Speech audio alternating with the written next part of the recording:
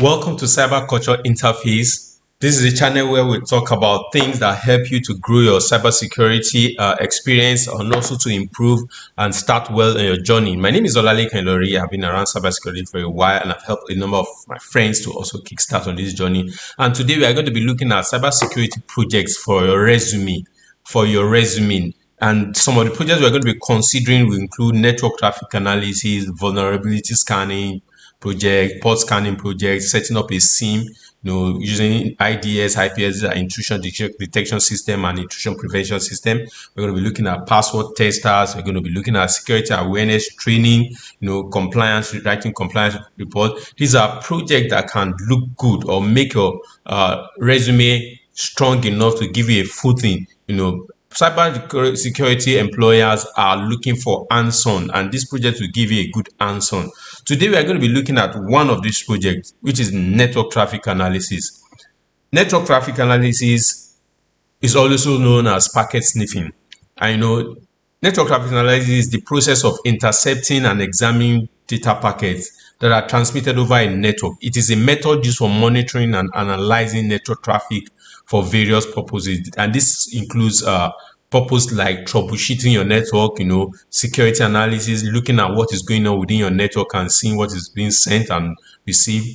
Then performance optimization. Maybe you are having challenges on your network. You want to know why your network is slow. Maybe you are in an office and they've called upon you to with complaints that there's a lot of network jam, the network is slow, and you are wondering what is going on. So traffic analysis will help you to look at the packets of data going on or being transmitted within your network and look at exactly what is going on. And for you to be able to do this, there are basic tools that you need for this project, for you to execute this project. The number one tool you need to get is, or resource you need to get, is a virtual machine. So we have different kind of virtual machines. We have VMware, we have the Oracle VirtualBox, we have the Hyper-V, which is usually for Windows.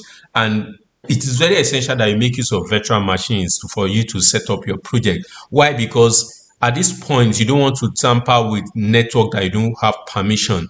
Because once you launch your network traffic analysis, you are capturing network and you can see things. You can see confidential information. You can see a lot of things going on within the network. So you have to be sure you have permission to launch your network traffic analysis. So for safety purposes, for you to avoid contravening, maybe a law or getting to legal problems, you can just set up your virtual machines, and on your virtual machines you have different images. One of the images I would suggest you get is a Kali Linux image. So you can get like 2 or 3 Kali Linux images, or you get a Windows, a Kali Linux, and a Ubuntu, or different images. There are a lot of them available online. I'm also going to be putting in the description links to how or where you can download these images. So when you set up your virtual machines and you have like 3 or 4 different types of Kali Linux images, these systems, you can network them, that is, give them IP addresses so that you can ping from one image to the other. For instance, if you are working on a Kali Linux, you can send a ping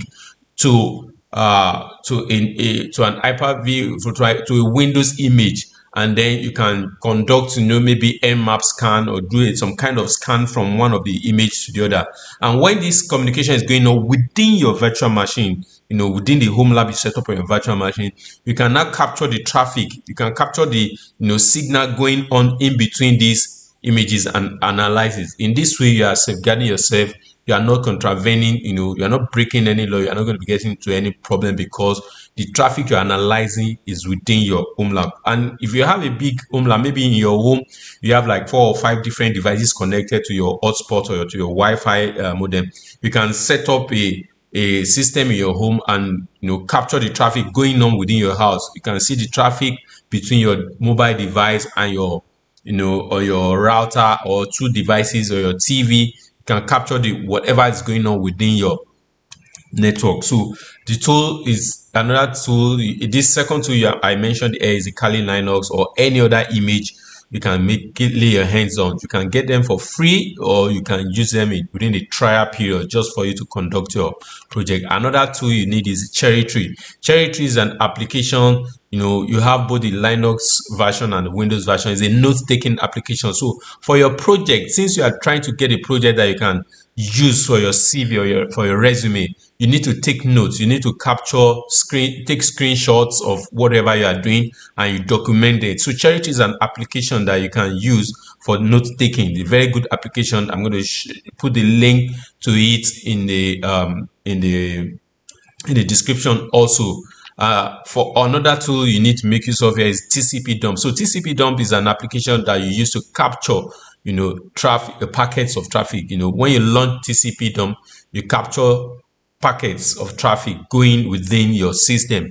Another tool, the last one I'm going to mention here, is the Wireshark, which is actually where you can analyze the traffic. So after capturing packets of traffic with TCP dump, you can import it into Wireshark, and then you analyze it. Also, you can make use of your Wireshark to also capture traffic. Wireshark has that feature to where you can capture the traffic and analyze it within the Wireshark environment. So I'm going to be putting the link to all these tools and resources within the description. And this is a very simple project that you can do as a beginner in cybersecurity, which is going to give you a very good understanding of what goes on within a network. You can even see things like the communication, like I mentioned in the video I made when I talked about the OSI models, how computers communicate. You remember we talked about sending a SYN and an ARC message. Wireshark can help you see what is going on within. Let me launch a Wireshark screen for us to see.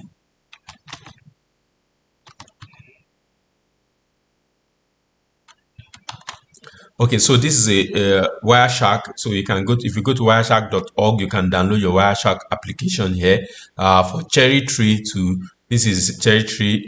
I'll put a link. You can see Cherry Tree. You can read about it. One key thing about cybersecurity is that you have to do a lot of reading and research. So you have to research on how to make use of these applications. Or you can also go to TCP dump website. TCP dump is a command line tool that you install to capture your traffic. I want to show you Wireshark. Let me launch Wireshark so that you can see how it comes up. Okay, this is Wireshark coming up. So Wireshark can capture data or packets from any interface that is on your device on which it is installed. You can see here you have the Wi-Fi interface, you have the adapter, I have the local area connection. So I'm using the Wi-Fi here right now, so I can just open it. And at the same time, if you capture packets or traffic from using any other application, you can import it into Wireshark from here. You can open it. You can open an already captured traffic. So let me see what's going on. Let me just demonstrate it. So if you double click on this Wi-Fi interface, let's see what's going on. You can see the communication going on, the IP, you can see internet, a lot of information can be seen. This is traffic analysis. So I'm going to be doing a subsequent video showing on Wireshark on how to use Wireshark. So for now, I'm just showing you the website where you can download it and letting us know that Wireshark 2 can help. Wireshark 2 can help. So if this project is properly done, you can document it and make it let it go into your resume. Is a good hands-on project for heavy cybersecurity beginner. Let us subscribe. Please subscribe and let us grow this channel big so that we can do more things, so that we can get across to more people and get more resources to make more videos that will be helpful. Please like, share, and subscribe. Thank you for watching Cyberculture Interface. See you in the next project, or see you in the next video where I'll be talking about port scanners, as port scanning as a project and vulnerability scanning as a project. Thank you for watching.